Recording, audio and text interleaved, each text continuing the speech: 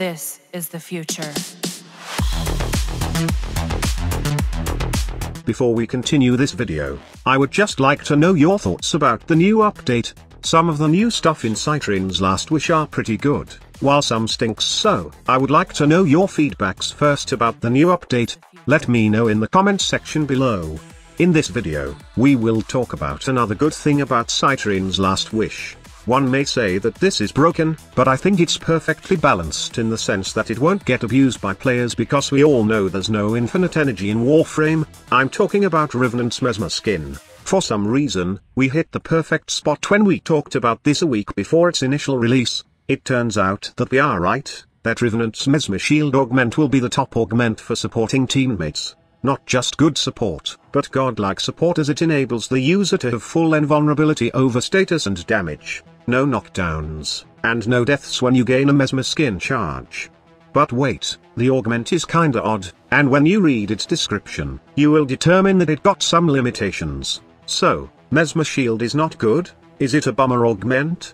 First of all, the Mesmer skin strength does not scale from ability strength on this augment, as it is a fixed 50% to the original 6 charges at the base, so it is a true +3 charge only. When modding, if you subsume damage buffing ability like Raw, calculate your marginal benefit of whether strength or this mod can bring you more benefits. If your strength is greater than this mod of 3 charges, go with strength, as it can also benefit your buffing ability. Otherwise, stick with this, plus you can help your teammates, or screw them up if they are playing Hunter Adrenaline, Rage build. Yes, this is kind of a double-edged sword.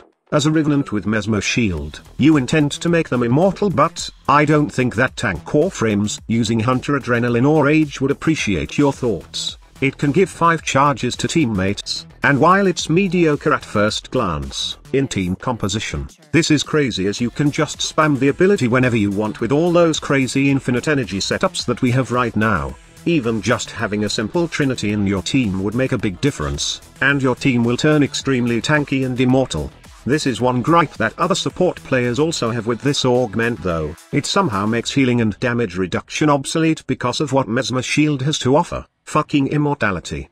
This can be used in different ways, and not just ordinary missions. This means that Revenant is a superb teammate in Archon hunts. Not only that, he can do it solo, but he can provide the team enough survivability to take down Archons together easily. Mesmer skin is also a good counter to knockdowns and magnetic attacks of Eidolons, which makes him a good replacement for Harrow. But squad leader, the critical chance is better, so Harrow is better. Well, Void Rig exists to rip out the hearts of Eidolons. If you have at least one, then you can take them down easily. Steel Path missions will be fairly easy with Revenant in the team, especially against boss fights like those fucking sentient bird, the Obsolete.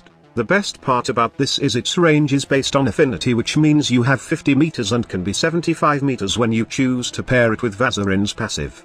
The only bummer about this is that it doesn't seem to work with companions, and even defense targets. The same goes with Cornbots or Necromeshs. Hell, if this worked with Void Rig, then this big Orokin bot would be useful in the new Conjunction survival mission. It's a great survivability tool, but I just don't know if Revenant mains are willing to share and remove some power strength in place of this new mod, or remove the Thrall Pact mod, which deals massive damage along with Raw or Eclipse. If you are a Revenant main, then let me know in the comment section below. Thank you so much for watching. Squad leader signing off.